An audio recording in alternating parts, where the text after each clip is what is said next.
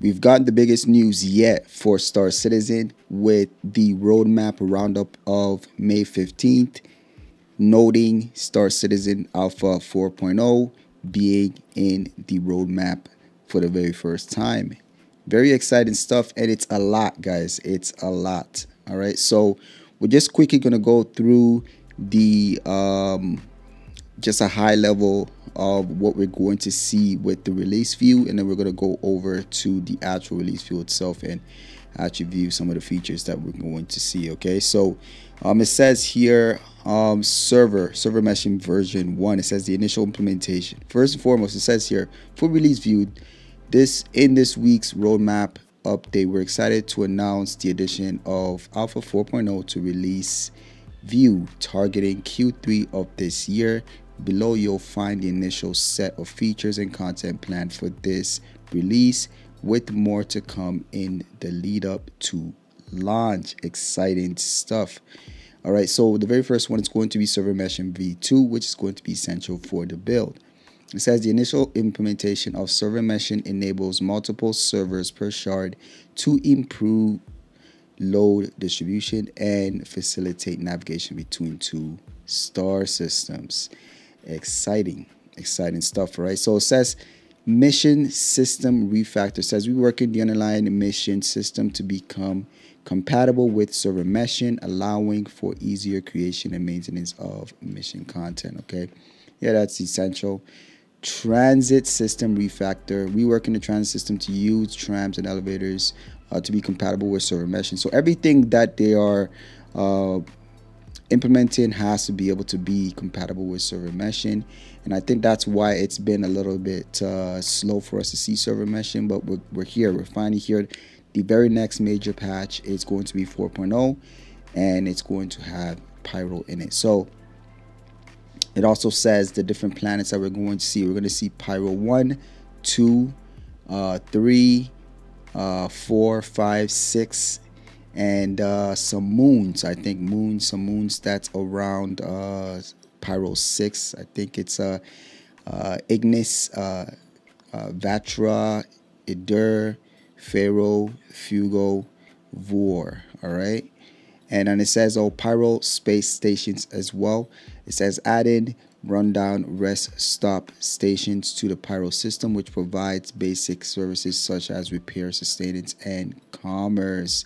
Excited. So some of the space stations that we did see, I think we will see more, because with this release we're going to see the entire Pyro system, as we were only allowed to see the very first 3 planets within the Pyro star system when we did the tech preview. So they're going to release the entire thing. So it says here outpost colonialism. It says a small home of AI to live and shelter.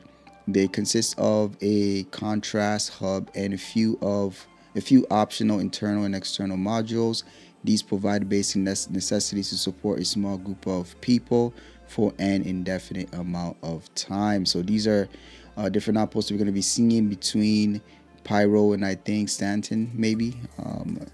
All right, so the next major one is going to be jump points. It says implementing the first jump point into persistent universe, connecting the Stanton and Pyro system together, including necessary vehicle items and functionality, and jump point themselves and their inner tunnels. So that means all ships are going to have, at least all ships that are going to be capable, is going to have jump drives, and I'm sure there's going to be different variants of jump drives at different classes, and I'm sure they're all going to have their own advantages and disadvantages. So that's going to be exciting stuff. I'm going to be really excited to finally jump through and go over to Pyro and be able to come back. It's going to be really exciting stuff. So it says solar bursts. It says solar bursts are dangerous natural disasters that happen regularly around older stars like Pyro. In this instance, the sun erupts with a high energy particle wave generating from its surface, traveling at 15% speed of light through the entire star system. The dangerous high energy particle wave can be avoided by hiding behind other objects that are big enough. Damn, that's, yeah. So I did experience that when we did the pyro tech preview. It was really cool effect.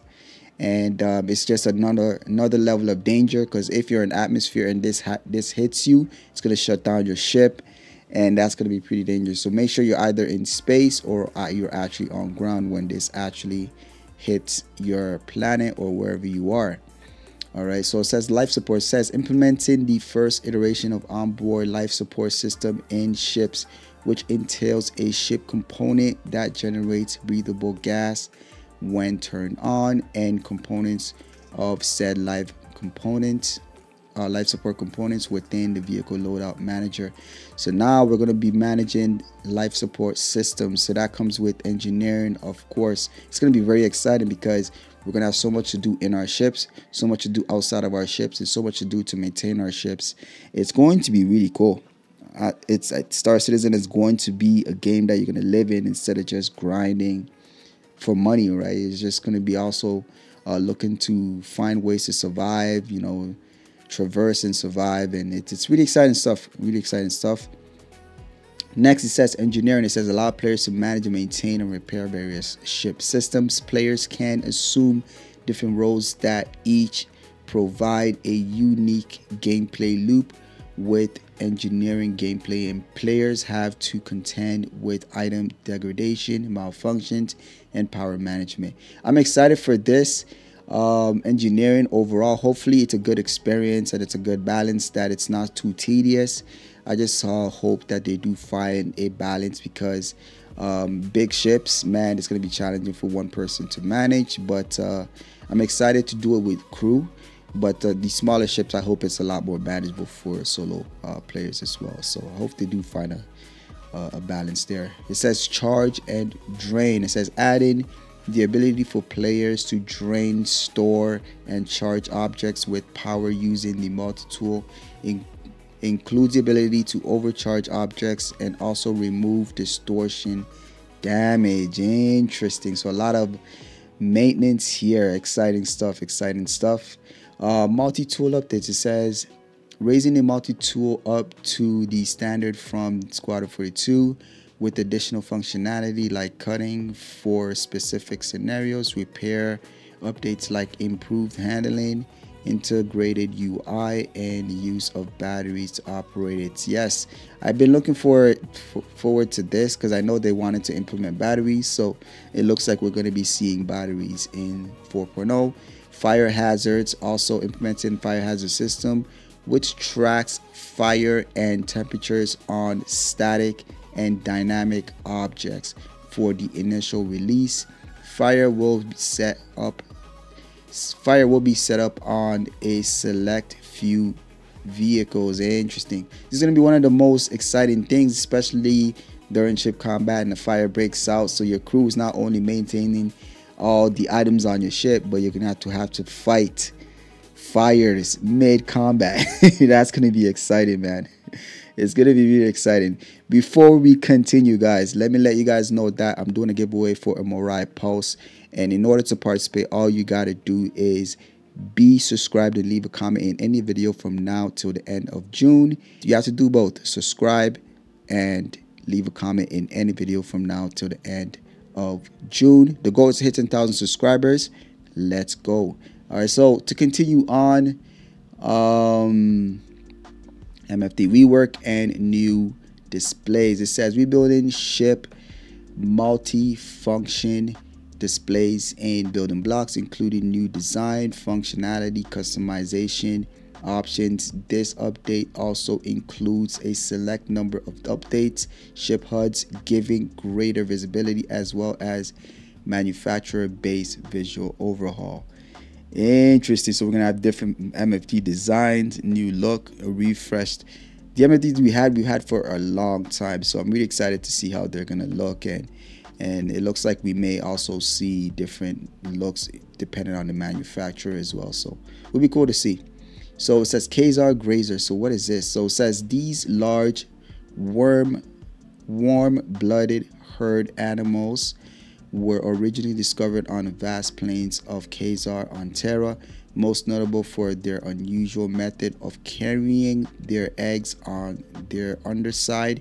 The Corsair grazer has become one of the standard seed animals, and there can be commonly found on most terraformed planets in the UEE. So another creature is being added. This I knew every major patch they're going to be adding new creatures, so that's going to be exciting.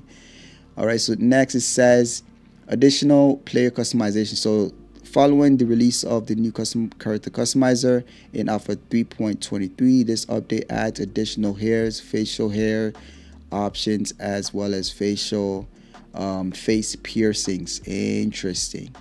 RSI Zeus Mach 2ES. It says building, balancing, and implementing RSI's smallest multi-cruise ship, the Zeus Mach 2ES, into the game. So it looks like the we knew that the RSI Zeus was getting close to being complete, but it looks like they plan to drop it with 4.0. I was hoping it would be for 3.23's Invictus Week event, but it looks like it's going to be for 4.0. And it says here the following cards have been added to the release view. Release in 3.23. It says the Mariah Pulse, Pulse LX as well, which we know about. And for gold standard for 3.23, it's going to be the Retaliator has been put in gold standard with its modularity as well. And vehicle modularity, it says here, implementing the ability to swap module sections in certain vehicles to change their functionality. The initial release contained torpedoes and cargo room modules for the the Aegis Retaliator, with additional modules and vehicles to be added in the future. So I'm interested to see what other vehicles. I think the next one I can think of is going to be the RSI Galaxy, but I don't think that's even ready, but we'll have to see. Okay, so let's go on into the release view itself. We have a new branch. Let me just close this because I don't want to see that again. I want to see 4.0. That's all I care about now, right? So they got, I think it's really small for you guys, isn't it? So let me make it a little bit bigger for you guys. All right, they got the character customizer for 4.0. all right, all the different pyro locations, all right, jump points, all right, outposts, all right, pyro space stations, more of the moons and planets. All right, let me close that. Okay, so this is what the Corsair Grazer looks like. Okay, so this is the one that we've seen. This is the one we've seen in the during last the year-end event of last year. We've seen this. This is like the cow creature. So it'll be interesting to see it finally in the game. All right, so next, let's see gameplay. All right, so fire hazards is going to be in, engineering is going to be in, life support is going to be in, solo burst is going to be there for gameplay. And I feel like they're going to be adding way more gameplay content, but this is just the initial. This is what they're I guess committing to right now, but I think we'll see more gameplay additions as we get closer. Okay, so ships and vehicles, RSI Zeus and MFDs and new displays. I'm excited for that. All right, weapons, multi-tool updates, which we spoke about, charge and drain, nice. Fire extinguishers, nice. That's gonna go well with engineering gameplay right there. And the transit system refactor, mission system refactor, and server meshing version 1 is going to be the pinnacle. It's going to be the critical piece for everything here to work. All right, so yeah, you guys let me know your thoughts. Are you guys excited? This is one of the biggest releases for Star Citizen. 3.23 was the biggest thus far, but 4.0 is going to be the next big thing. All right, so you guys let me know your thoughts. What are you guys most excited for in the comments down below? And don't forget to leave a like, subscribe. I'll catch you guys on the next one. Later.